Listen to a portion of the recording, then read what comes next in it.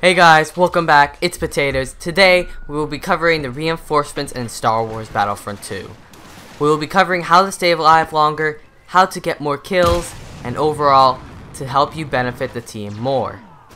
I will give some tips that I've learned from the past days for the Flametrooper, which is useless, the Jumptroopers, the Wookiee Warrior, and the B2 Battle Droid. First off, we have the Jumptrooper.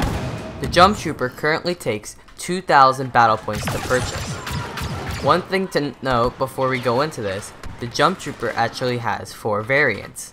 The first order variant,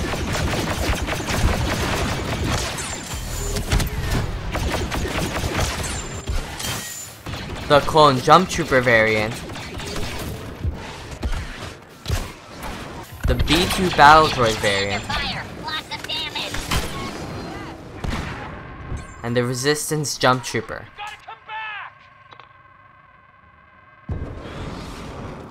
All of these are almost the same except that their primary blasters are slightly different. The First Order and the Clone Jumptroopers carry powerful pistols for close quarter combat, and the Resistance and the B2 Battle Droid Jumptroopers have rifles suitable for any range of combat. Now once you've chosen your Jumptrooper, you have 3 abilities: a Jetpack boost, a rocket launcher, and a Jetpack dash. The boost launches you into the sky really high, giving you the higher ground, which is great for using the smart rocket. The rocket launcher, well, it's a rocket launcher.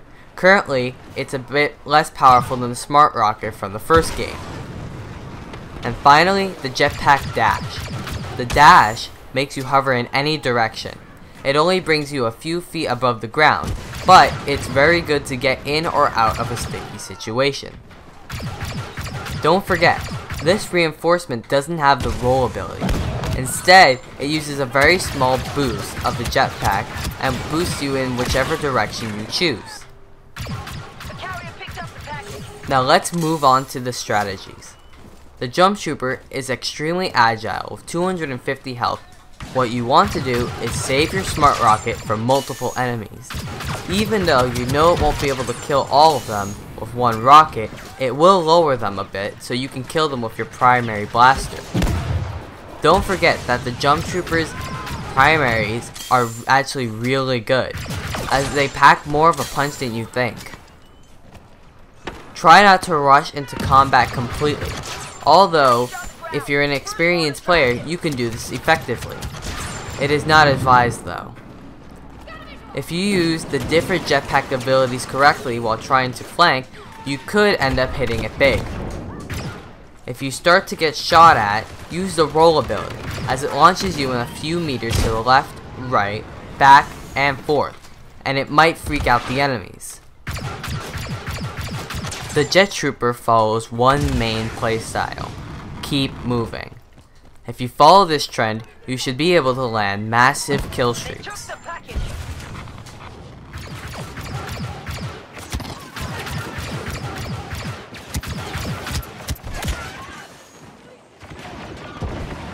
Now onto the Flametrooper. I said I was gonna give some tips for him, but let's be honest, he's hopeless.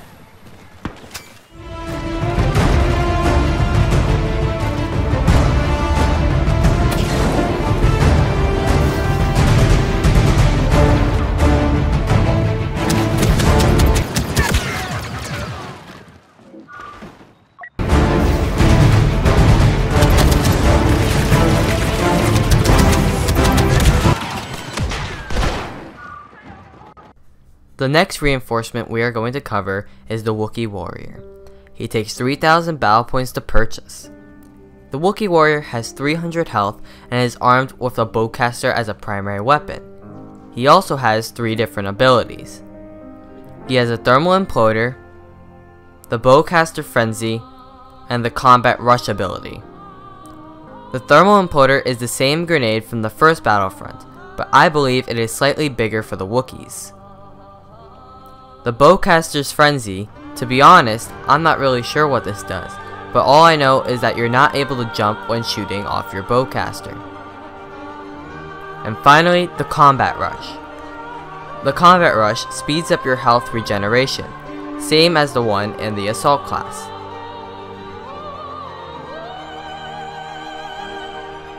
Let's move on to the strategies for the Wookiee. The Wookiee Warrior has average mobility, high health, and has a great weapon close and even for a long-range weapon. The bowcaster has to be charged up by holding down the right trigger. The longer you hold it down, the more powerful it becomes. Around 50% of the time that I've charged it up to max, I've gotten a one-shot kill. Otherwise, I would get them down to 10 health. From there, you can just tap it again and it will insta-kill them. If you hold down the left trigger, it changes the mode of the bowcaster from 5 across to kind of like a cross, making it so that you can reach enemies even from a distance. You have both options to mess around with. They both resemble the bowcaster from the first Battlefront, the pre-Bespin version and the post-Bespin version. Make sure to use these abilities wisely, as using a 5 across bowcaster might not help you if you're trying to hit someone from a distance. Try to stick to closer quarter combat, as that is where he will thrive, such as Strike on Takodana, where most of the map is covered in trees. It provides great cover. Don't forget to use the Combat Rush ability. This is one of the Wookiee's best abilities, as you can rush into battle and take some damage, but you recover your health super quickly. One more thing that most people forget to do: when you're fighting enemies, shoot at the ground and jump around them. If you stand still and aim for the enemy's bodies instead of the ground, you'll end up missing your shots and losing a lot of unnecessary health.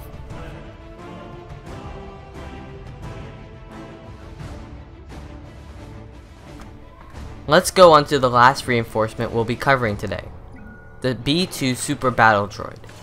The B2 Super Battle Droid takes 3,000 battle points to purchase.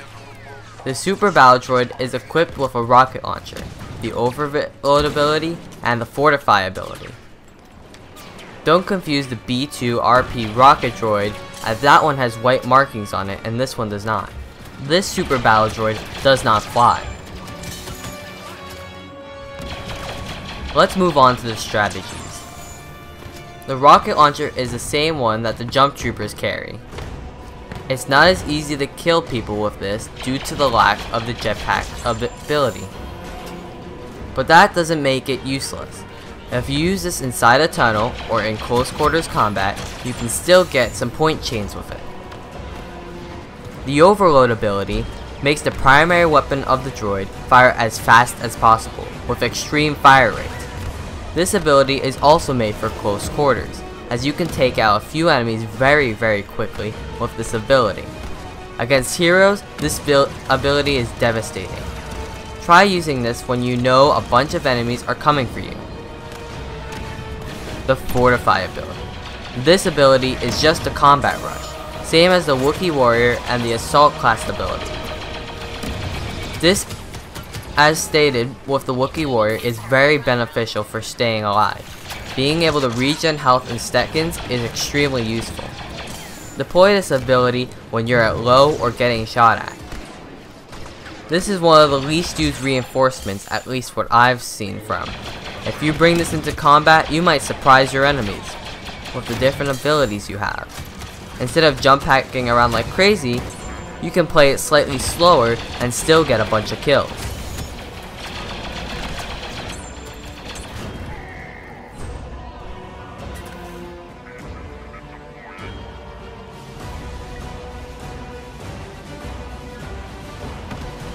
If this tutorial helped you, make sure to drop a like, and if you're new to the channel, make sure to check out my other tutorials and consider subscribing. This is Infinite Potatoes, signing out.